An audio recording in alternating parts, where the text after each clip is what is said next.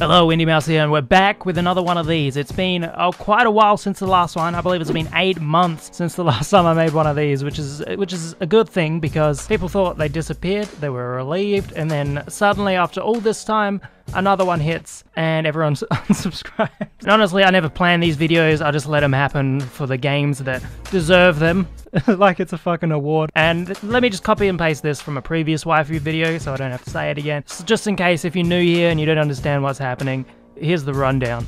If you've been around this channel for a while, you know these waifu videos are just an excuse to discuss games that I'm enjoying at the time in the most preposterous way possible.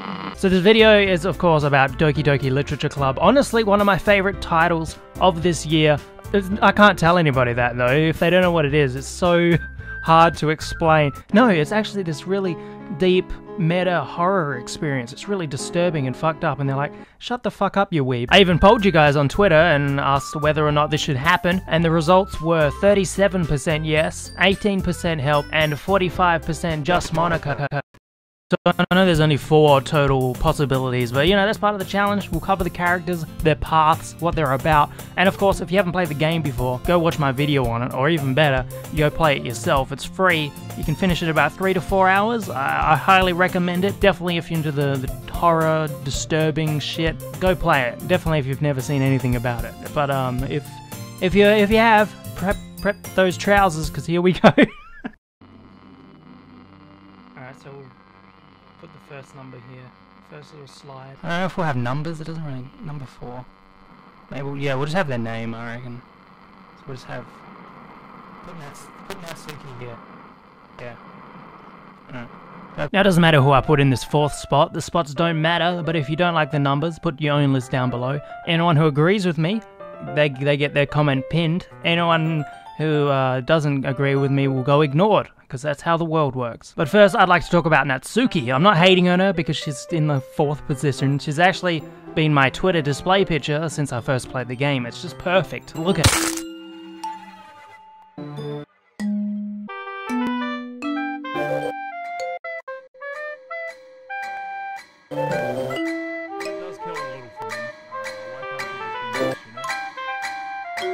And that does kill a little for me. Why can't she just be nice, you know? Yes, you know. Yes, you know. Yes, you know.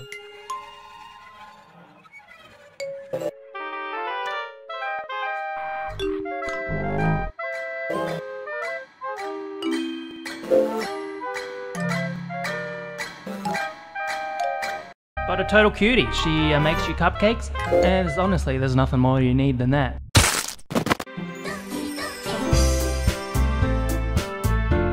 And now I know this lady would not be happy to be in the 3rd spot, but coming in at number 3 is Monika.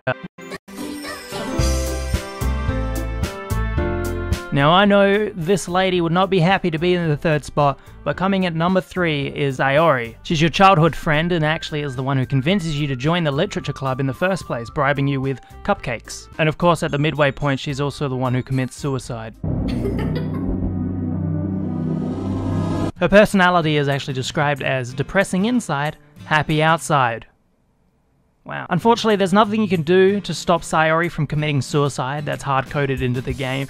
A lot of people seem to be asking whether or not you can save her with certain choices, but sadly, her fate is decided from the get-go. There's a few small details, or even Easter eggs, that I really like about Sayori.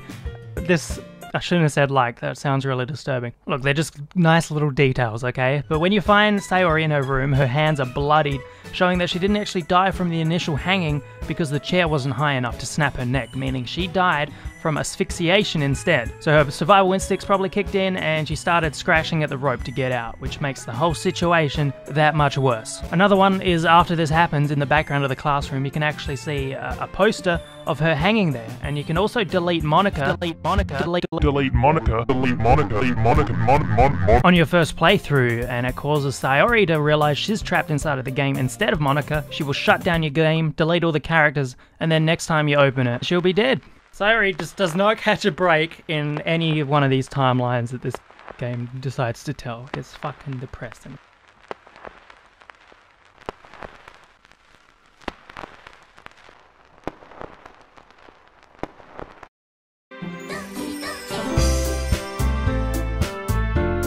So Yuri is the path I decided to choose on my initial playthrough, and oh boy, what a journey that was. She seems like a nice, quiet, introverted girl when you first introduced to her, but golly gosh, does she take an obsessive turn in the second act. This isn't her fault though, her personality is being played around with and of course forced by everyone's favorite. And her suicide scene is a lot more intense, a lot more graphic, a lot more sharp than Sayori's was.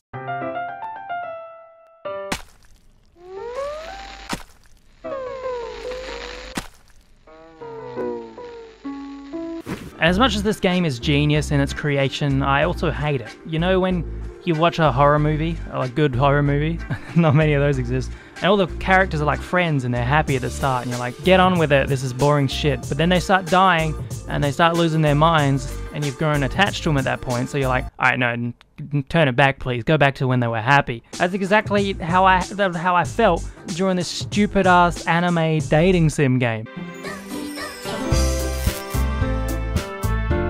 Who's at number one? Well, there's one missing in this list, and it's gotta be... Hi, it's me. I can't believe he chose me for the #1 spot. Mainly thanks to you for voting for me. Now I don't even need Indeimaus. I have you. Maybe I'll take over his channel so I can share videos with you? I don't know. That seems mean. I'll think about it. I'll just watch you from this video. Forever.